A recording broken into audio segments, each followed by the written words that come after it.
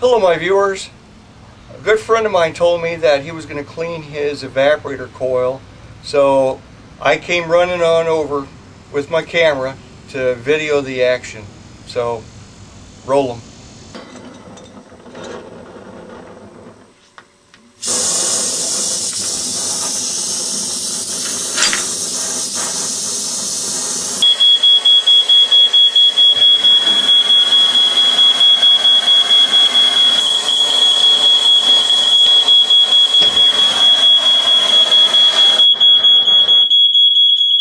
Okay, Willie's going to pull the evaporator coil out of the coil box right now. We're going to take it outside for a good cleaning. One thing you want to make sure of is not to tip the evaporator coil around when you do so, because otherwise you're going to get water all over the place. Alright, let's take a look at the inside of this evaporator coil. This is on the return side where all the air comes in. Okay, and then around this way is supply side. You can tell a difference that the supply side looks to be a lot cleaner than inside here in the return side. Now this is actually after 15 years of basic neglect. Now, first of all, Willie's going to go ahead and hose the coil down with some water.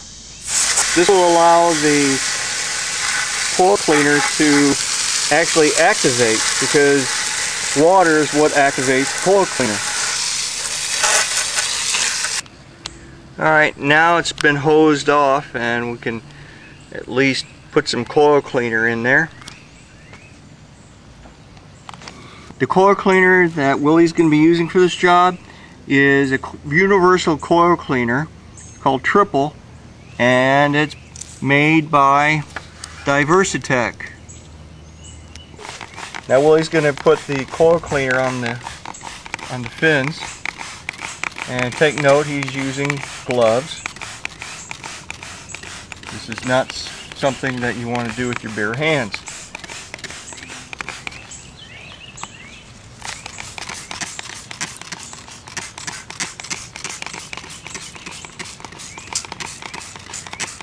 This coil cleaner comes in a very handy pump spray bottle, so it's easy to use. And when it's empty, you can still use the hand pump sprayer for something else. Nothing like recycling. Now we'll let the coil cleaner sit for a while, and so that it'll have a chance to loosen up any grime and grease, whatever might be a problem in there. Okay, now Willie's going to hose off the coils now. First, going to just start at the inside. And even though some of you viewers out there are going to argue about hosing from the inside out, okay, then, well, this is the way he's doing it anyway, and it works for me as well. Now you see how this stuff really foams up? You know, you've got to make sure that you get all of the coil cleaner out of there.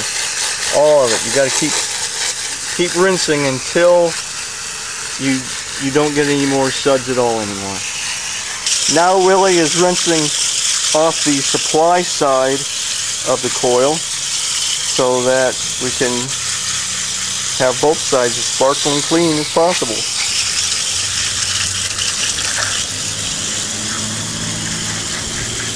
And you continue to rinse for a very long time, because that coil cleaner just lingers in there. I mean, you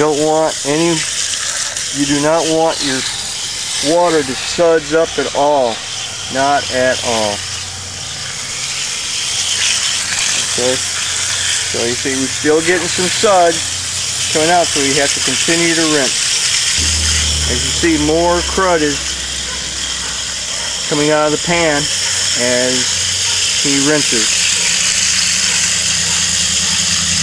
Alright, you know, while you're cleaning your coils, you can always make sure that there aren't any problems that you could run into later on, like your capillaries here could rub or something like that. You just want to make sure they're not touching anything. Otherwise, it could develop a leak. And also right here on your tubing, like right here, this part here we need to address because this could turn into a leak one of these days. Okay, now that's all cleaned up. It's a lot better than it was, and it's ready to reinstall in coil box. So, see, here's what it looks like now. All nice and clean. Okay, here's the coil box right here, and it's a good idea if you clean the inside of the coil box before you put the coil back in, which Willie's about to do now.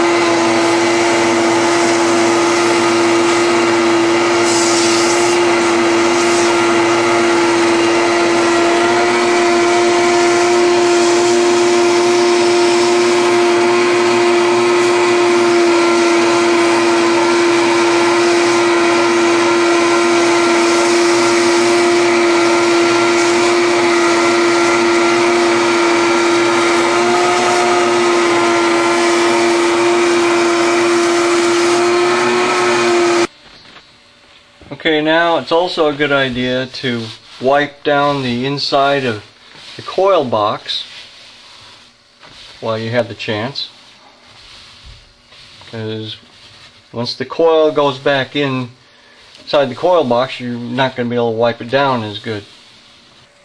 It's time to put the coil back in the coil box. Oh, wow.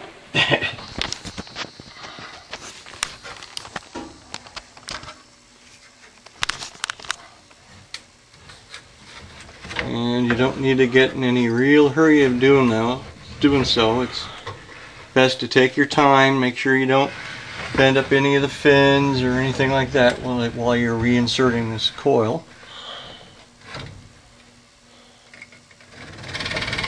There you go. Good. Okay, now it's time to button up this coil box.